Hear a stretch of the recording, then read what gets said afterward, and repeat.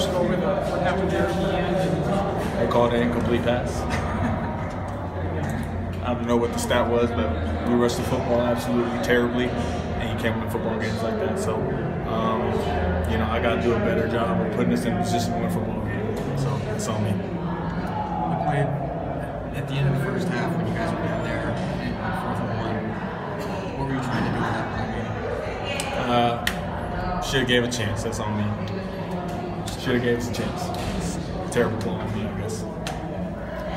You look pretty upset about that whole sequence after on the sideline. Were you upset at the decision to go for it on 4th down? I'll never question a coach's decision. That's not my job. My job is to be coachable in every situation, control the situation, control the attitude of the guys on the field.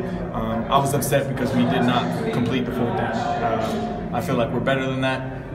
We had an opportunity to do something great, get some points before half, and we didn't accomplish that. So that's on me. What about the inability to move the ball in that pretty much the whole second half? What do you attribute that to? It's on me. Got to make sure that I give us a better opportunity to win the football game. Throw the ball up and down the field. I'm just going to be bluntly honest. They couldn't cover us. Should have thrown these guys the ball more opportunities. Their DBs were garbage. So we should have.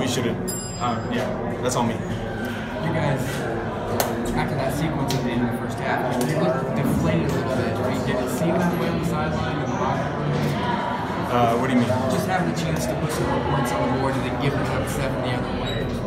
I mean, we went into Michigan State last week, came to our house, and we were down 13, I believe, going into the 4th quarter. We were down 3 coming out of whatever the 3rd quarter. Man, if we can't score 3 points, and scoring 0 points in the second half is dog shit. So that's on me. I got to make sure that we put some points on the board. It's unacceptable for this offense and the talent we have, man, and the guys we have on the field to score 0 points. So obviously I got to change something, and I got to be better to put some points on the board.